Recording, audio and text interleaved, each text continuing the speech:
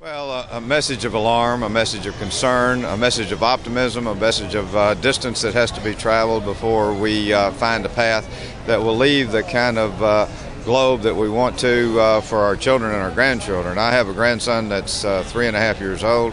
If he lives 88 years, he'll see the next century. So it's become very personal with me. I have 2 other granddaughters, and they have a lot to face. I have a lot to concern about for their future. It's my commitment to try to do what I can, both as a father, a grandfather, and certainly a mayor of my town in Arkansas. Well, I'm encouraged in many respects. I'm encouraged that Secretary of State Clinton several years ago created an Office of Intergovernmental within the U.S. State Department to specifically deal with state and local governments.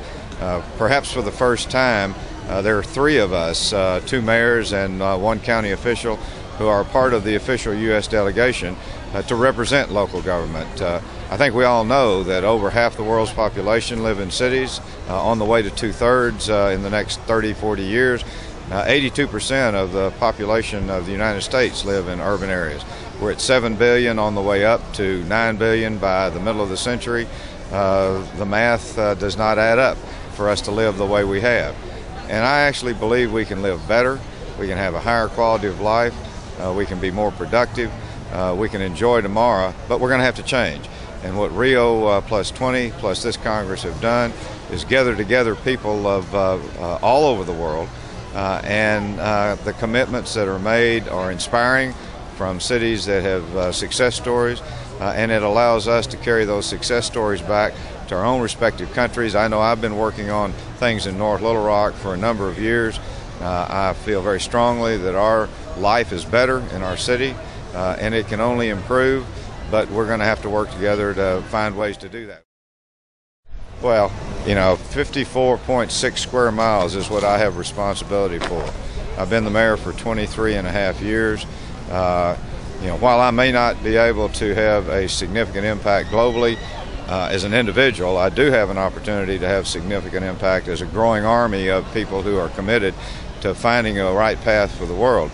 But I can say that my 54.6 square miles, as long as I'm mayor, every day I'm going to work toward to make that area better, and certainly the area in central Arkansas that I live. And we've made significant progress. So the only thing that I can tell you for sure is that I'm not going to stop. Many of my colleagues are not going to stop. The U.S. Conference of Mayors, the National League of Cities. Local government is where the action is. It's also where the responsibility lies, and we're going to have to be a part of the bigger picture, like we're going to have an opportunity in Rio+20 as part of the U.S. delegation to continue to carry the message that together we can have an opportunity to make an impact, we can make a difference.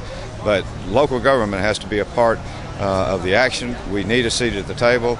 We're increasingly being given one.